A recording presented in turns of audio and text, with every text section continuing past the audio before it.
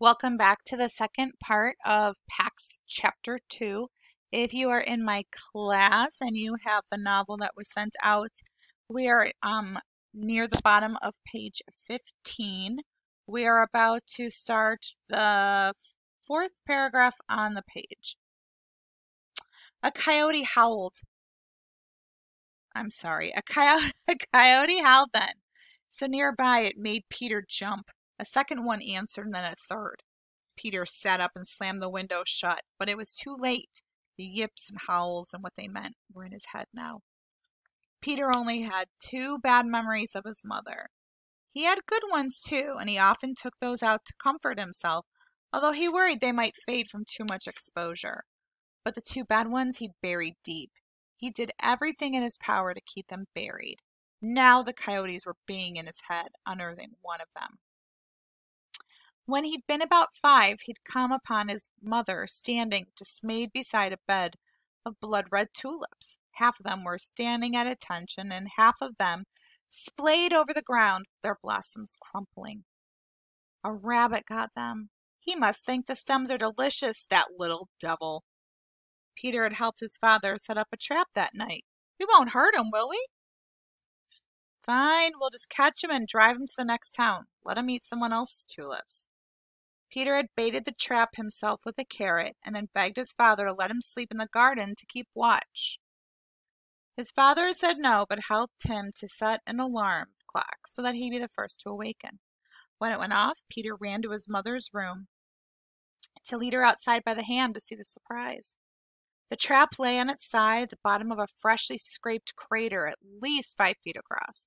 Inside was a baby rabbit, dead. There wasn't a single mark on its little body, but the cage was scratched and dented, and on the ground all around clawed to rubble. Coyotes, his father said, joining them.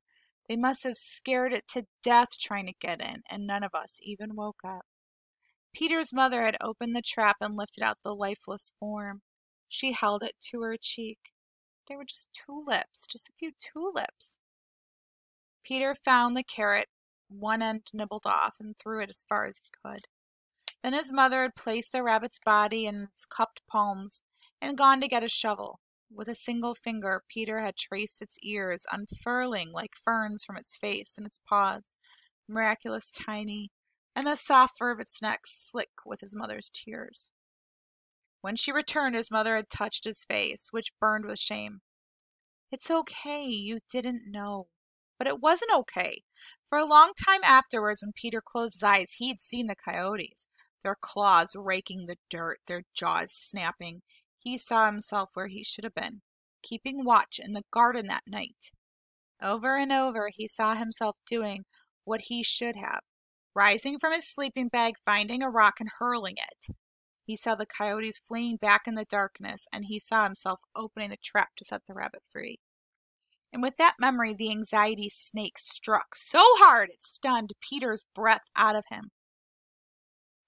He hadn't been where he should have been that night. The coyotes killed the rabbit, and he wasn't where he should be now. He gasped to fill his lungs and sat bolt upright, and he tore the photo in half and then in half again, and pitched the pieces under the bed. Leaving Pax hadn't been the right thing to do. He jumped to his feet. He'd already lost a lot of time. He fished some cargoes, a long-sleeved camouflage t-shirt, a fleece sweatshirt from his suitcase, and then an extra set of underwear and socks. He stuffed everything into his backpack except the sweatshirt, which he tied around his waist. Jackknife in his jeans pocket, wallet. He debated for a moment between his hiking boots and sneakers and decided on the boots, although he didn't put them on. He looked around the room, hoping to find a flashlight or anything resembling camping equipment. The room had been his father's when he was a boy, but aside from a few books on the shelf, it was clear his grandfather had cleaned all his things out. The cookie tin had seemed to surprise him, like an oversight. Peter bumped his fingers over the spines of books. An atlas. He pulled it down, amazed at his luck, and he flipped through it until he came to a map that showed the route he and his father had traveled. You'll only be 300 miles away. His father had tried to bridge the silence of the drive a couple of times. I get a day off, I'll come. Peter had known it would never happen. They don't give days off in war. Besides, it wasn't his father he was already missing. And then he saw something he hadn't realized. The highway snaked around a long range of foothills, and if he cut straight across those instead of following the highway, he could save a lot of time, plus reduce the risk of being caught. He started to rip out a page and realized he shouldn't leave his grandfather such an obvious clue. Instead, he studied the map for a long moment and then replaced the atlas on a shelf. 300 miles. It looked like he could shave off 100 of them by taking the shortcut, so say around 200. If he could walk at least 30 miles a day, he could make it in a week or less. They left Pax at the head of the access road that led to the ruins of an old rope mill. Peter had insisted on this road because hardly anyone had ever used it. Pax didn't know about traffic, and because there were woods and fields all around. He'd go back and find Pax there waiting in 7 days. He wouldn't let himself think about what might happen to the tame fox in those 7 days. Nope. Pax would be waiting at the side of the road, right where they left him. He'd be hungry for sure and probably scared, but he'd be okay. Peter would take him home and they would just stay there, let someone try to make them leave this time. That was the right thing to do. He and Pax, inseparable. He glanced around the room again, resisting the urge to just run. He couldn't afford to miss anything. The bed. He pulled the blanket off, rumpled the sheets, and punched the pillow until it looked like it was slept on. From his suitcase, he took out the picture of his mother he kept on his bureau, the one taken on her last birthday, holding up the kite that Peter made for her, and smiling as if she'd never had a better present in her life, and slid it into his backpack.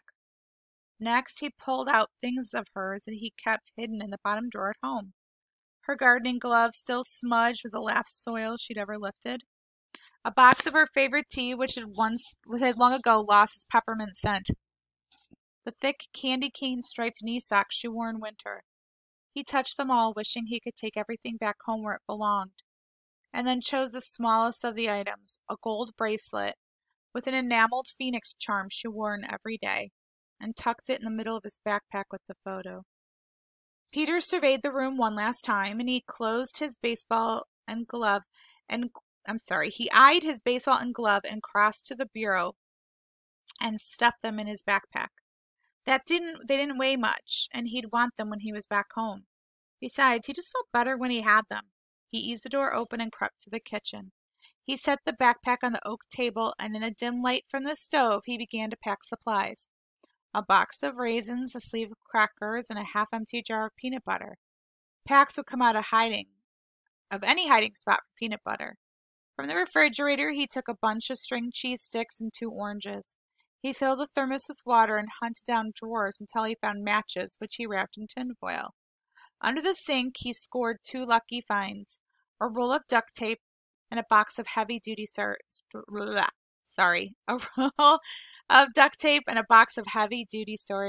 garbage bags. I can't speak anymore. Sorry. A tarp would have been better, but he took 2 bags with gratitude and zipped the pack. Finally, he took a sheet of paper from the pad beside the phone and wrote a note. Dear Grandfather. Peter looked at the words for a moment as if they were foreign language, and crumpled the paper up and started a new note.